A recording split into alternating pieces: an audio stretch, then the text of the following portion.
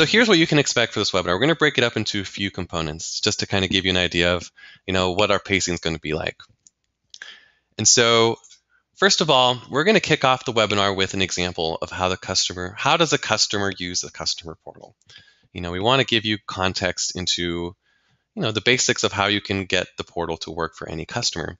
Now, each of you represents a different organization that is going to do things differently. It's going to have different requirements. You're going to have different ways of, doing development. Or if you're not a development house, you're going to have different ways of just approaching how you use Axosoft. And that's well and good.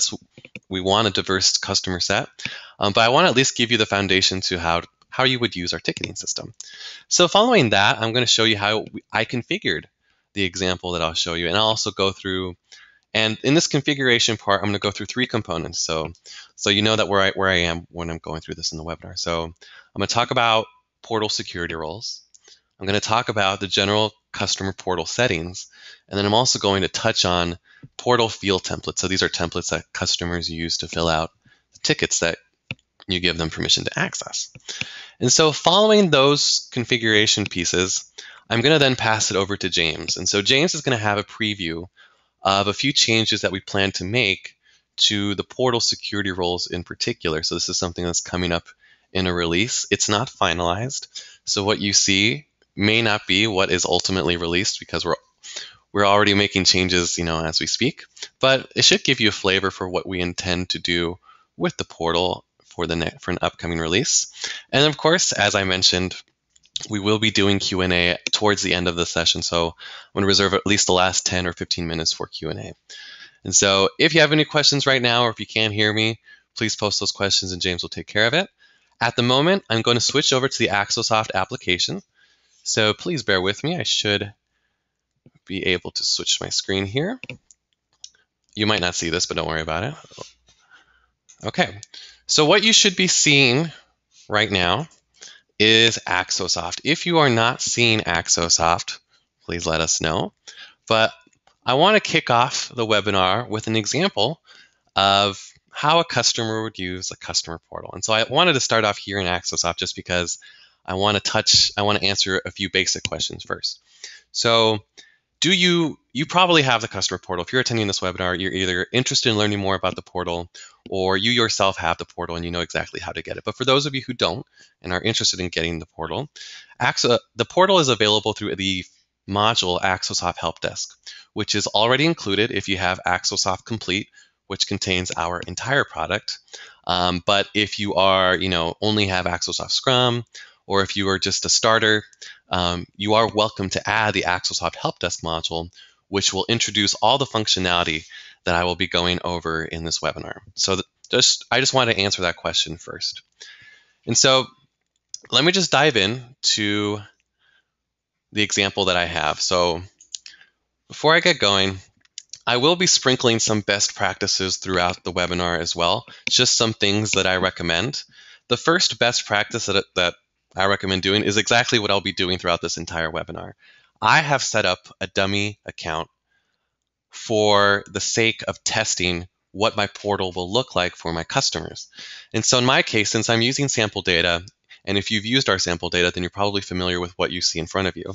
But the test customer that I have, his name is Bob Sanders. And so he's down here. There's currently no items associated with Bob Sanders, so that's why my workspace is clear and empty. But I'm going to log in as Bob because, Bob has a question, and Bob can't log into his actual Axosoft account. Or if you guys are using a different product, then perhaps they can't access that product. And so this is their way of trying to communicate with you to help them out. And so Bob is already a registered customer contact in my Axosoft account. So you saw I already entered Bob's company name, and I've already added him and a couple other contacts underneath his company. So you can do this for other organizations as well and other customer contacts. The advantage of doing this ahead of time is that Bob already has his username and login. You'll notice, however, that you have the option to allow customers to self-register. And if they do self-register, you also have the option of whether or not to approve them. So that's something that I'll get into when I go over the customer portal settings, but that's just something to be aware of. And there's also a third setting as well, which is the anonymous access. So what people see without even needing to log in. So that's something that's typically reserved for special types of teams that don't really worry about who can see what. Again, I'll get to that when I get to the portal security roles. But for now, I'm going to log in as Bob. Bob is a user that I already have registered in Axosoft, and this is what Bob sees. So in this case, the company example that we're using today is PureChat. This is PureChat's customer portal, and Bob can't log into PureChat. And so he wants to submit a support ticket explaining his situation. And so I'm going to cheat here. I'm going to pull up my Scratchpad. I already have basically what I want to have listed here, and I'm going to go back. And so Bob has access to two tabs. He has access to the defects tab, which I have labeled bugs, and then he has access to the incidents tab, which he will understand as a support ticket.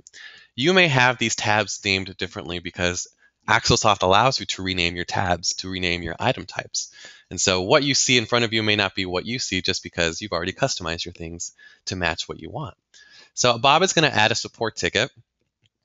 I'm going to say, cannot log in. I'm going to paste in that description I was copying earlier from my Scratchpad. And then I have the option to specify whether this is for PureChat or subcomponents of PureChat. And this is modeled off of my project tree structure. So I'll go over this in a moment, but the portal security role only allows him to access this particular project. And I'll show you where you did that. But just to show you what I mean, this matches exactly the project tree structure that I have in Axosoft. So I'm going to switch back over. Now, something that I've done here that is another best practice that at least we do here internally is I give the customer the option to submit an emotional state. And so the reason we do this is, at least this is our hypothesis, that when you submit an emotional state, say that Bob is very angry, he can tell me that he's angry without maybe necessarily putting everything in all caps. It just makes it more legible, makes it much less stressful to actually troubleshoot the issue. And so that's something you can consider doing in case you want to just get a feel for how your customer is feeling when they're submitting their support ticket. And then, of course, I can, using Chrome, get blank, something, and if he wants, he can add a screenshot. We give him the ability to add an attachment. So I save and close the ticket, and here's the key thing. So he sees his own tickets that he submits. He's able to see the status and the title. I'll talk about how you can change this view as well. And as the Axosoft user, if I were to refresh my page, I see that a new ticket has come in, and it is from Bob Sanders. So I can see that every time I try to log in, it says invalid username and password, please help. And so the advantage of Bob already being a registered user is I can go to my emails tab and I can hit new, and his email address is already set to be the recipient. If you have a default from address, and you can put it, in my case, I might do support@purechat.com, and I can start typing, hello Bob, here's how we can help you out. And so that essentially represents what the customer needs to do. The customer just needs to submit their ticket. They're able to see the ticket, their progress, and you can begin an email conversation between the two. And then your support reps, or whoever is receiving these incidents, they might not be support reps, they might be your testers or just other members of your team, can move the item through the workflow. And so just like any other item, from here, you take over, you do what you want in Axosoft. Okay, so that's essentially a really basic example of how a customer can submit a ticket. Is it limited to just this? No. I mean, the customer portal is as flexible as what you've configured in Axosoft. And what I mean by that is, if you don't have support tickets, if you use something else, I've had customers who, have change order requests, and it's very particular to how they do something in their organization. Or people requesting, they make some sort of request and they want to do that via the portal. And so it's not limited to that, but the functionality is here. You can have the customer log in, request or input whatever type of information you need, and then that information is then here inside of your workspace when you log in as an Axosoft user, and you're able to move it through your own workflow. Okay, So I'm going to move on now to how I configured this, answering that question of like, that's great, but how can I configure it? And then from here, I'll also touch on extra things you can do with the portal as well. So everything that you saw is a result of a portal security role that is associated to Bob Sanders. So if I drill into Bob Sanders, so I'm clicking on his customer contact here. I'm going to click edit under customers. And, I can edit his contact information, maybe associate him to a different company. In this case, I've associated to him to the example company. And the portal security role that he is using is the default, just the default that I have in the system.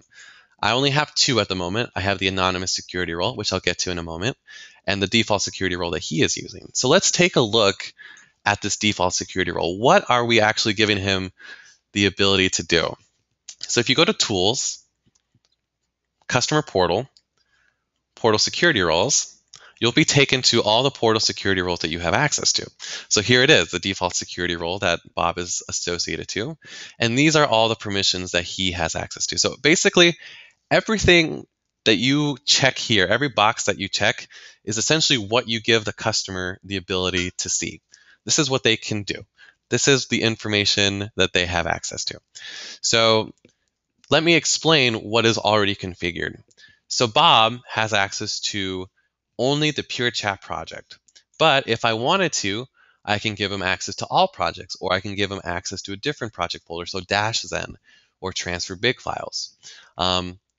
He has no access whatsoever. There's no box checked for features. So that means he does. That is why you didn't see a features tab in the customer portal. When I go on the other side here, that's why you only see bugs and incidents, because that matches up very well with the permissions I give for bugs and the permissions I give for incidents. If I wanted to completely remove his ability to view and add defects, all I would need to do is uncheck all of these permissions. I would need to save. And I'll switch back here. I'm going to refresh my page. And you'll see that the portal will update so that he only has access to add support tickets. And so this is, you start to see how essentially what permissions you give are what you're designing their experience. Okay, so let me drill in further into a few other, like each component of the portal security role. And so one question that we often get is, Jonathan, I think it's really cool that you can create as many portal security roles as you'd like. But do I really have to create a portal security role for each customer, like, each company that I have? Or is there a way I can maybe streamline that? And the answer to that is it depends. If you have some flexibility, then you might be able to, generalize a portal security role over several different companies and customer contacts. And the way you would do that is you would take advantage of the filtering that we give you. And so, for example, you might want to create a filter that only shows items that are associated to the customer contact. And so that would just be a filter condition that you can include that only show, basically it's the version of assigned to me. So it is assigned to me, the customer contact, therefore I only see my stuff. I mean, that's also already a permission under here, but you can, take it further by applying it, maybe applying a certain time frame, maybe applying you don't want to let them see statuses, certain items that are in particular statuses. And so what I recommend doing is explore filters and see if you can apply a filter that might allow you to spread a portal security role over not just one organization, but several organizations and several different contacts. Okay. And then, so you can restrict the view to a particular project folder. You can allow adding and editing within maybe a subfolder or the same project folder. It's up to you.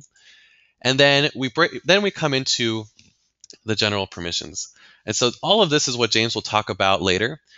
So this might be changing, just a heads up, but let me at least tell you what you can do right now. So after this webinar, this is what you can do right now. Or if you have another screen, maybe you can follow along. And so view public is probably the most common question that we get. What does this mean for an item to be publicly viewable? And so publicly viewable, that permission is really two sets of permissions. So in order for a customer to view a publicly viewable item on the customer portal, two things have to happen. The first thing is that this box has to be checked. This customer who has the default security role, portal security role associated to them, has permission to view items that are marked publicly viewable. So that's the first condition. The second condition is that the item itself, so when I go and edit, a ticket or a feature or a defect, there is a field that you can include in the field template that is just a checkbox that says publicly viewable, yes or no. And so if you check that box, that is the second condition. So two things have to happen whenever any item can be made publicly viewable. So you have to have permission to view publicly viewable items, which is what you see right here. And the item itself has to be flagged as publicly viewable. So if both those things happen, then that's who can see a publicly viewable item. And so in this case, this customer has permission to view items that are marked publicly viewable. They can add incidents.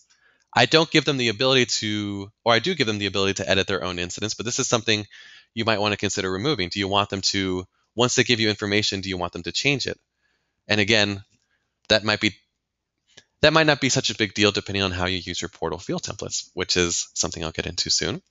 And then just basically rinse and repeat, but for attachments or whether or not they can edit publicly viewable items, whether they can add their own attachments, whether they can see their own attachments. So when you see add my, view my, I, the customer, can view my own attachments.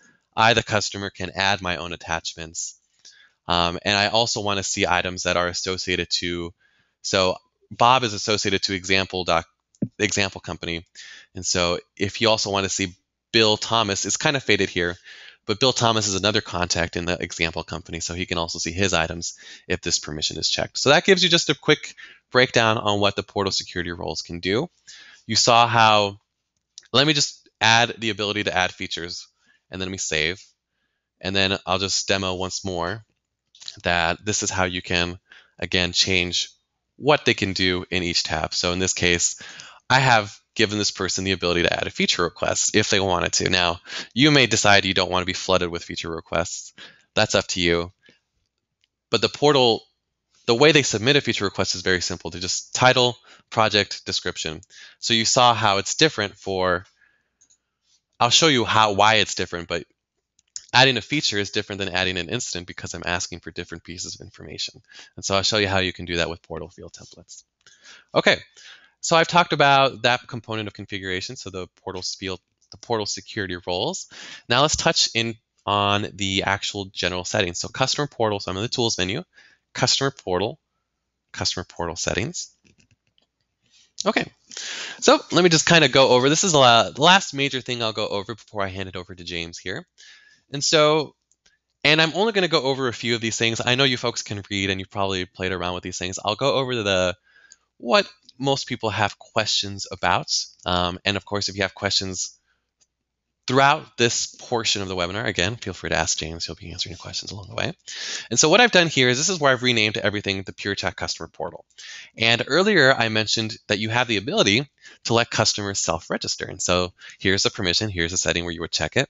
And it's the setting underneath it is where you would give folks, or you would decide whether or not you want people who do self-register to be approved first. And then whether or not you want to be notified of when people are self-registering. And so this one works the same. You just check the permission and then you enter the actual emails of anyone. And they don't have to be Axosoft users. Preferably they should be, but if they are being notified of people who need to be approved, then they should be an Axosoft user who can approve them. But regardless, you're able to notify others if you'd like. Okay, so one question that we get a lot is with regard to this particular portion. So in the notification settings, like, well, what's going on here, Jonathan? I don't get it. And so what it says is give customers adding item the option to add themselves to the notification list. And so it's a little checkbox that when you're in the customer portal, I have not given them permission, so it would be a little checkbox that would appear on this field template that says notify me or notify customer. And essentially what that would mean is that they would be notified of absolutely any change that was made to that ticket.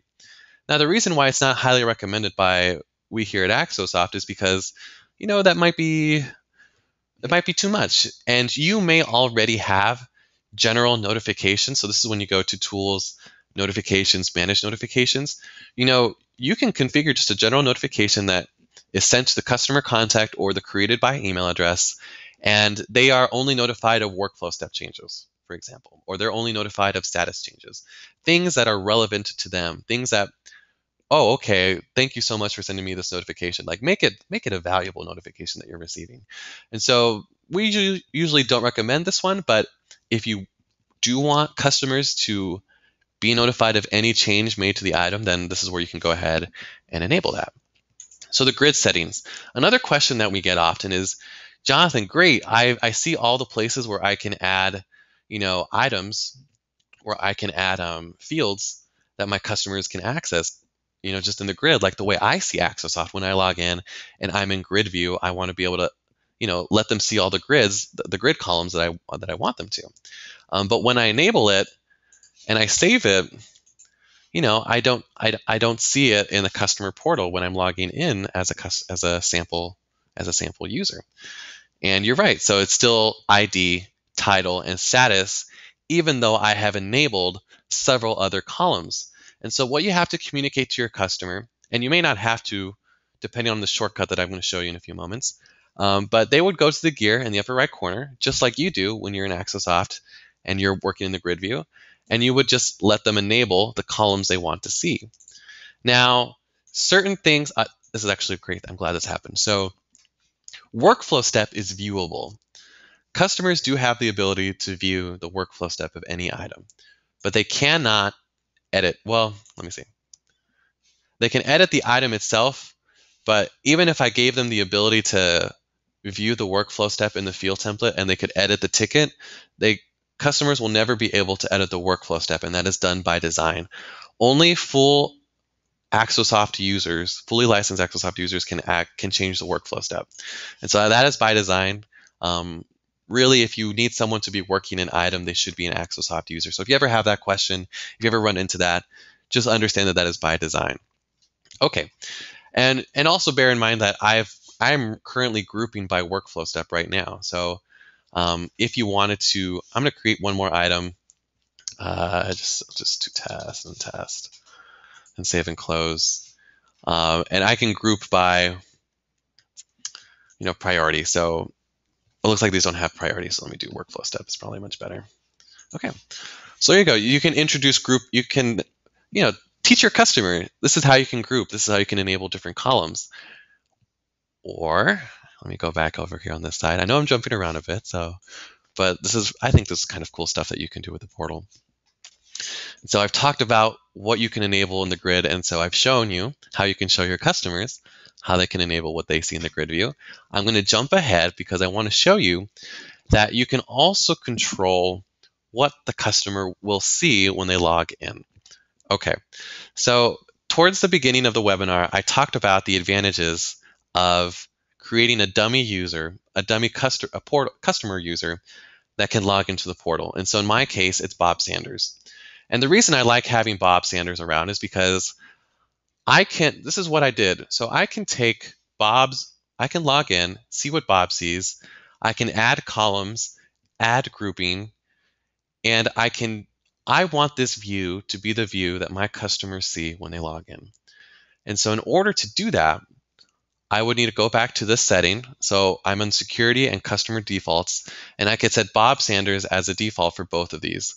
And so essentially what both of these translate to is when my customer logs into the portal, they will see exactly what I've designed them to see. And even if they navigate away, when they log back in, they will see exactly what I want them to see.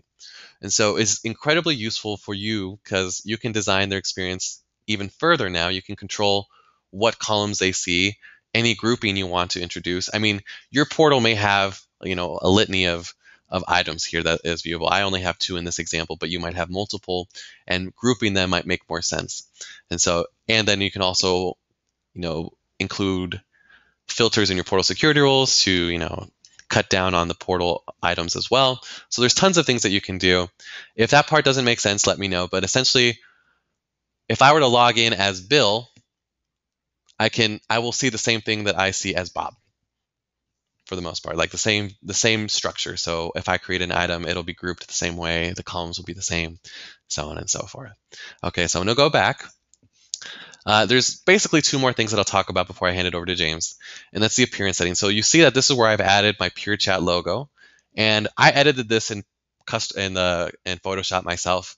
Something to be aware of. If you have a long image, the portal will support it, and so take advantage of this real estate if you want to have a longer image up in the upper right. I also have my footer down here. I don't know if you can see it or read it, but it says 2015 Pure Chat Inc. That is also right here, 24. And then if you have registration that you must include just by the nature of your organization, we also give you the ability to add that as well.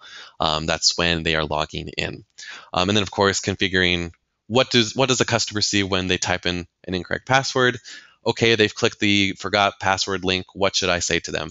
And so you can be as formal or as colloquial as you wish. Okay, and then this just talks about the approval process.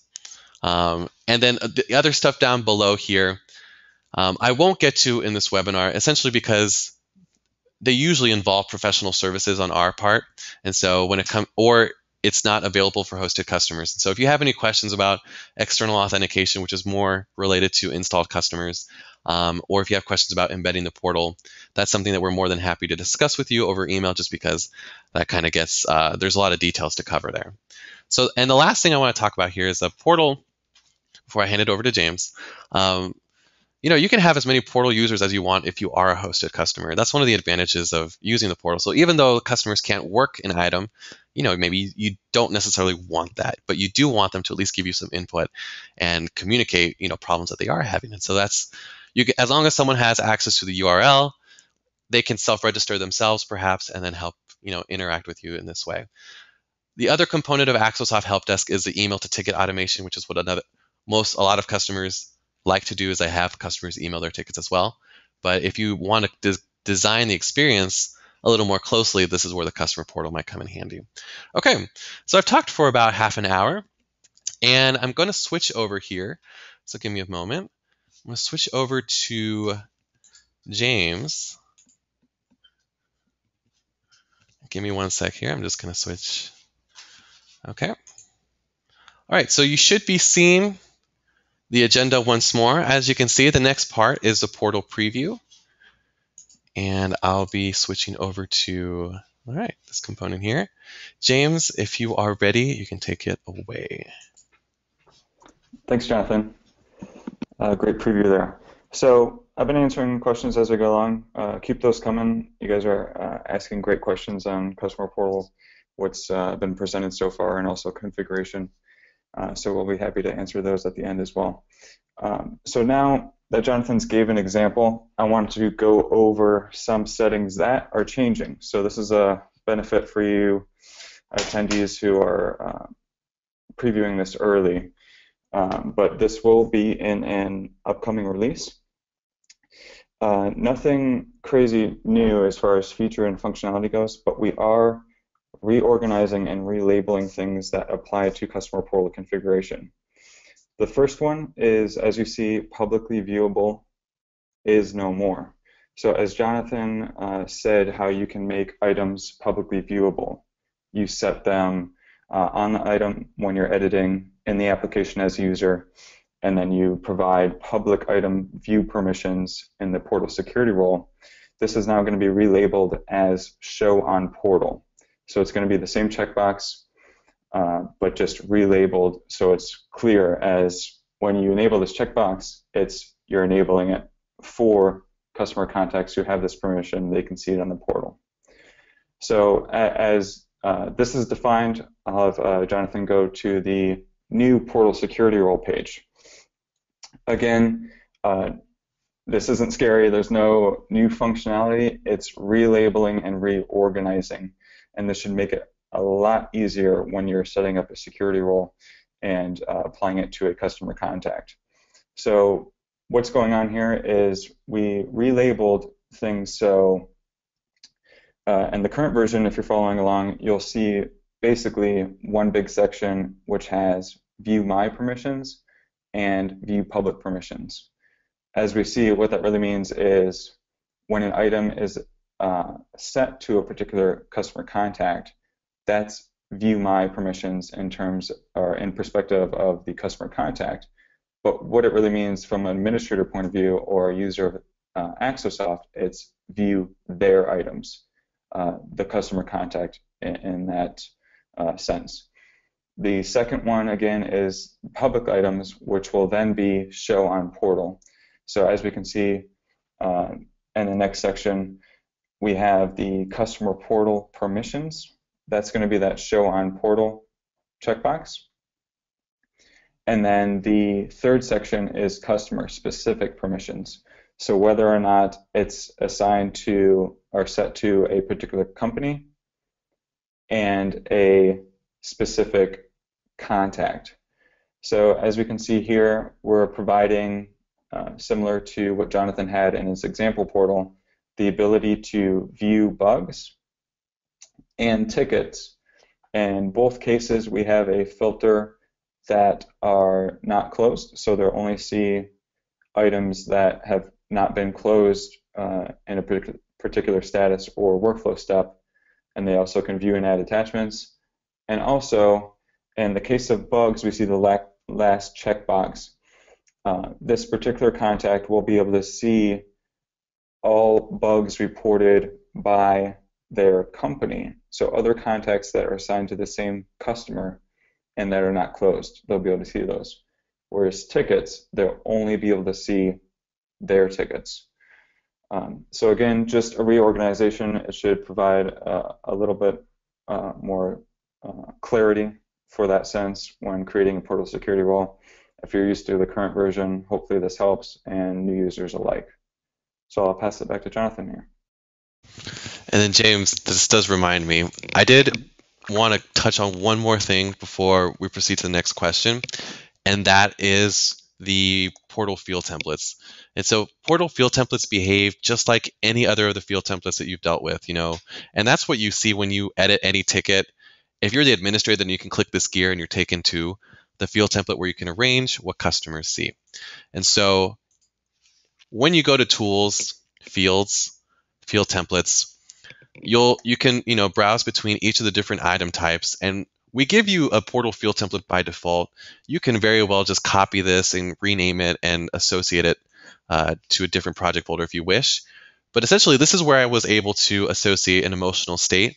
This is a custom field that I created that has its own drop-down menu.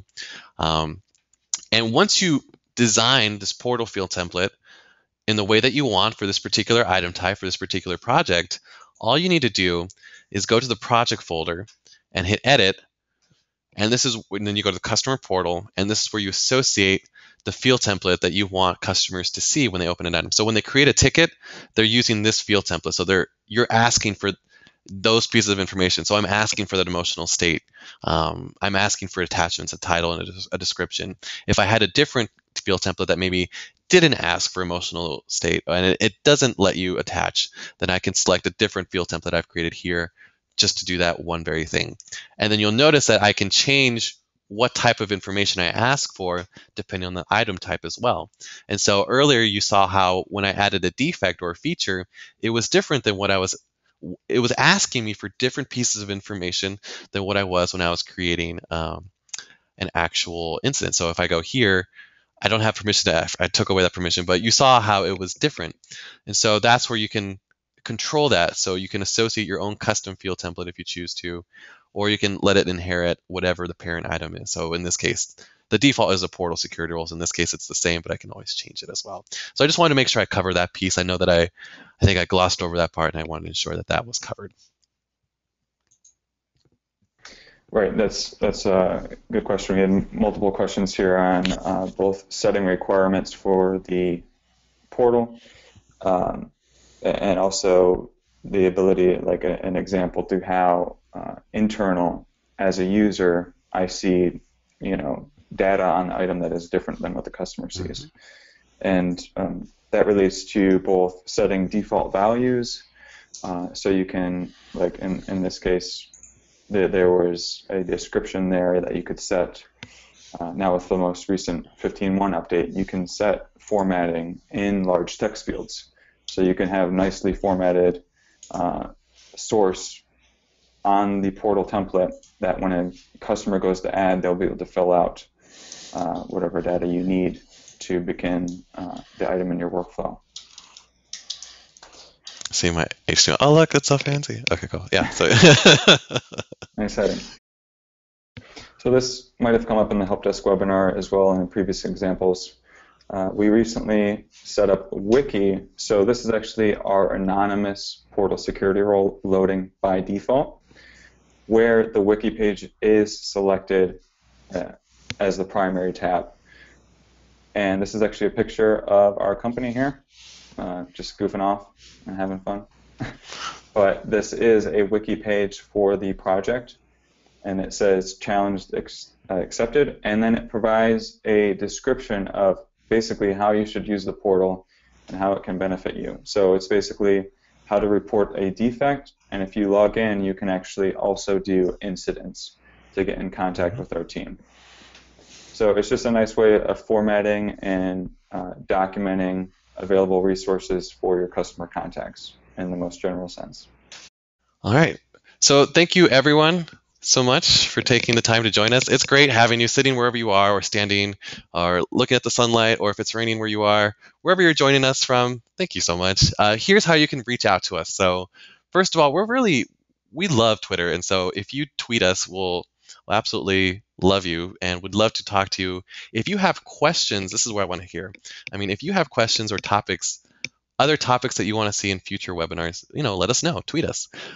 We take those pretty seriously. I mean, you are an actual customer requesting a real topic, and we would love to actually make sure that all our customers' needs are being addressed. And by having that conversation, we'll get that information. Subscribe to our Axosoft YouTube channel, not only just to see the recording of this webinar, which will be posted when it is made available in the next couple of days, but also just to see, our repository of our backlog of other webinars. So as I mentioned earlier, check out our notifications webinar, check out our help desk webinar. We have a Scrum webinar as well that myself and then a few other colleagues here on the customer success team have done. And then if you do have a question, or if you want to set up some time to chat, you can email into success@axosoft.com. Be more than happy to answer some of your questions about the portal. The whole point of this is to help your customers be successful, and we want them to be able to communicate between you and them. So by all means, send us your questions. Thank you so much for joining us. Happy Tuesday, and from James and myself and everyone at the company, thank you again.